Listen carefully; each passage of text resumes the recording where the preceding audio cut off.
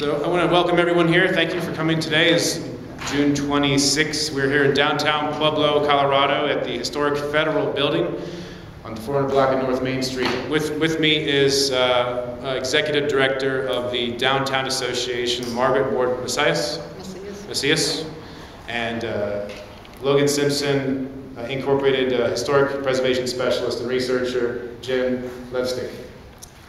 Yeah, and I'm Alan Lamberg. I'm a city planner with the City Planning and the Community Development Department. And I want to thank Todd Pasquin, the owner of this building, for opening up the facility here for today for this meeting. We're just here to welcome you and just tell you a little bit about the project and answer your questions and just tell you, let's just kind of kick off this part 2 of the Historic Downtown Survey of Buildings and the Historic Context.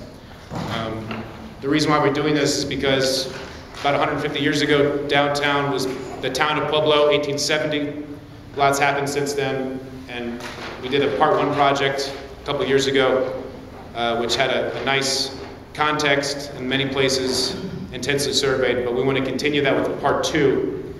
15 more intensive surveys. Jennifer will talk more about that. And what I want to see out of this project as your city planner, I want to see all the business owners, the building owners, the Downtown Association. I want the people who work here, the people who live here, the citizens, the tourists. I want them to all learn from this and to use this information, this educational resource, in a way that will promote the revitalization of downtown Pueblo. That's my overarching goal.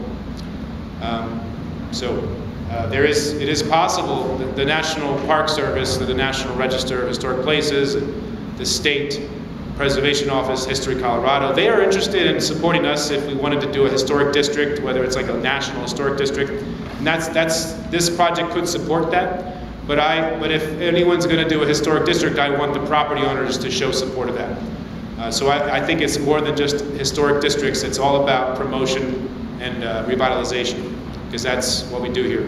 That's what I do. All right. So I want to take it away to Ms. Jen to explain her role. Sure. So just to build off a little bit of what Alan was already discussing. So Logan Simpson is being charged with doing part 2 of a 2-part survey. As you mentioned, and as this poster shows, this was the original survey area. And there were a number of properties that were looked at during that time period where they essentially said needs more data. And so collaborating with the city, they picked out 15 properties that they were interested in having us do more intensive work on. So we're really just focused on 15 properties, basically from about 1st Street up to 8th Street. The poster is actually right behind us here. So these are the actual properties that we're going to be looking at, and my colleague and I, Rosemary, who's over here, she wants to wave to everybody. So if you see us wandering around town tomorrow, maybe not as much when we're in the library, but if you've seen us, this is what we're doing. But both of us are documenting these 15 buildings. These are the intensive surveys that we're doing.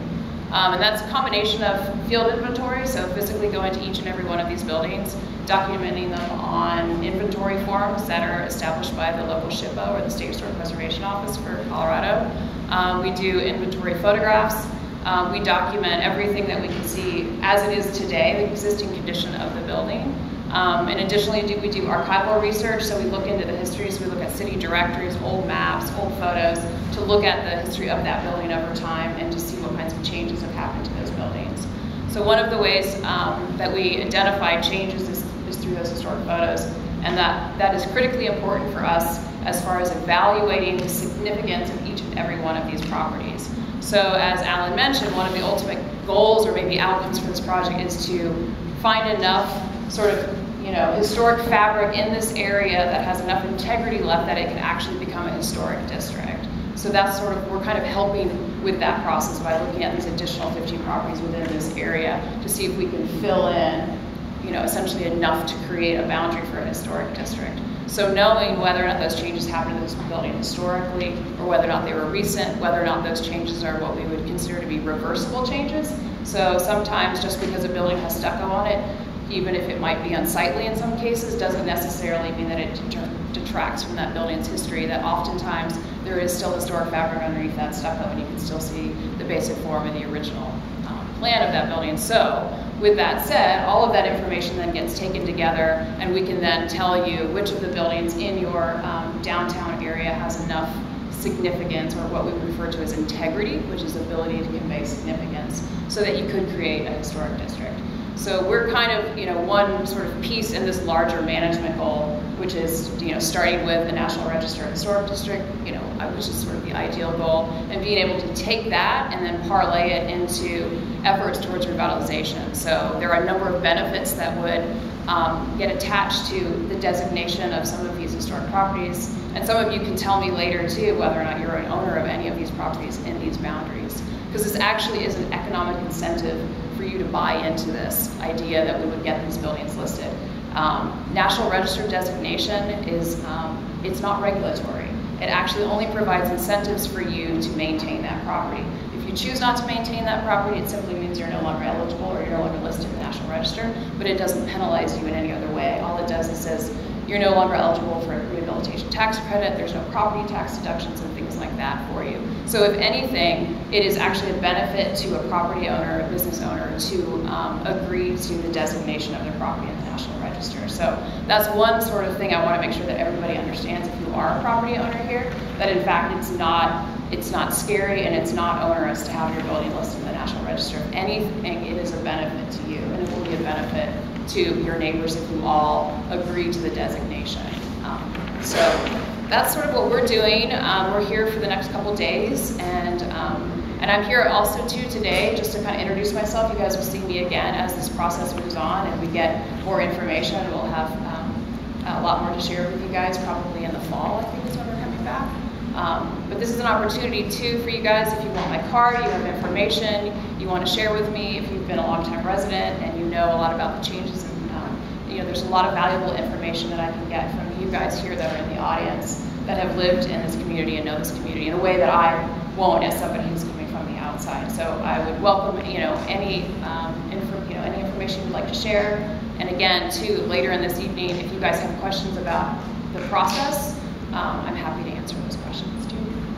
Thank you, Jen. Yeah. Thank you. I also wanted to add, many buildings in downtown have been stuccoed, and some of them actually look good. Some of them are stuccoed but boarded up. So I just wanted to emphasize that, like say Schmitty's Greenlight Tavern, there's a stucco on the side, but it looks good, and upstairs is brick. So it depends. Everything's a case-by-case thing. So we just wanted to emphasize that as well. Okay. It'd be nice if some of the boarded up places would be restored. That's definitely, we all can agree upon that. Yeah. I'd like to bring it to Ms. Margaret about the Downtown Association and what they're working on as well. Well, as Alan mentioned, in 1870, the city of Pueblo was founded. Next year is 2020. That's 150 years. The Downtown Association would like to get together with the other groups in town and have a massive year-long celebration of the 150 years. The fact that the city has been here that long, and there's a lot of things that happened during that time that can be celebrated, and also it's a great place to live. You want to add something else, Peggy? A couple of things. Let me come over here. One thing is, I don't know. So you're kind of You're fine. Okay. The Downtown Association has for the last, 10 years, maybe more than that, created a historic calendar on an annual basis. It's available around town or from the Downtown Association. And next year's starts with the few pictures that there are of Pueblo in 1870. So that's where it starts next year, and then we move forward as on different months by decades. So watch for that. It'll be available probably September or so. Watch for that because it's pretty fun.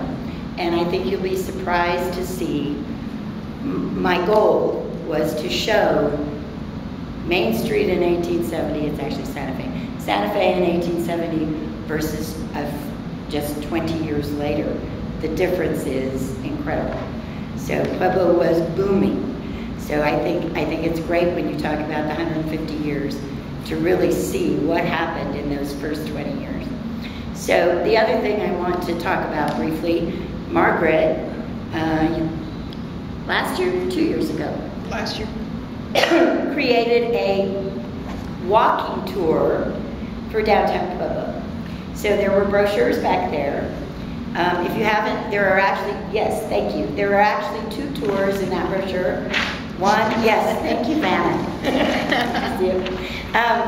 One of them is a little shorter than the other, but they're great. And so it shows a picture of the building as it looked, and you can see as you're walking by what it looks like today. We have been asked to look at Union Avenue and do something similar. You know, Union Avenue has plaques. But one of the things that we did in addition to the brochure, which is available at the chamber and where else, Margaret? The Welcome Center at the Convention Center. And so if you see people walking around with the brochure, you might want to give them a smile and see if they have questions, because we did. Margaret and I did. We were actually down at the Heritage Center, and those ladies were from Seattle, I think. Oh yeah, Seattle. So they were so excited that we had the walking tour brochure. So it's also available on our Downtown Association app, which if you don't have that, you need that. Because not only does it have the walking tour, it has our events, so you know when the parade of lights is. Put it on your phone. Put it on your phone. So it's available in Google's Play Store or the Apple, is it called Apple Store? Pueblo Downtown, and the walking tour is right there on your phone. It's on our website too. Oh, and it's on our website too. So. What's the website? PuebloDowntown.com. PuebloDowntown.com. PuebloDowntown.com. So we were also very excited to partner with Alan in trying to get people excited about the shape that we are in, because I think for a long time our downtown, you know, from the 70s when all the retail moved out, people tend to kind of not really look at downtown. The people that live here, people that come from elsewhere say, it's wonderful. I am a realtor. I have taken people down here and they're like, it's charming. When's the last time you heard a Pueblo person call our downtown charming? So that's our goal, is that Pueblo people actually recognize we're in pretty good shape down here, and there is definitely room for improvement. But we do want people to get excited about Downtown Pueblo and to partner with Alan in whatever we need to do to make that happen. Did you want to hint at what the promotion committee's been working on? We've been working on events for the 1870 promotion. We're not sure quite yet how that's gonna shake out. It depends on our partners, who all we can partner with: the city, county, historical society, Pueblo History Inc., the Archeological Society. We're trying to get everybody to try to do something to recognize that 1870 date and to really make it a year-long celebration. We talked about color books for kids. We talked about a scavenger hunt. What else? Maybe what restaurants could do? Yes. Like to have an 1870 special. Maybe not dinner, but maybe lunch. two for 1870. Okay. So we're excited about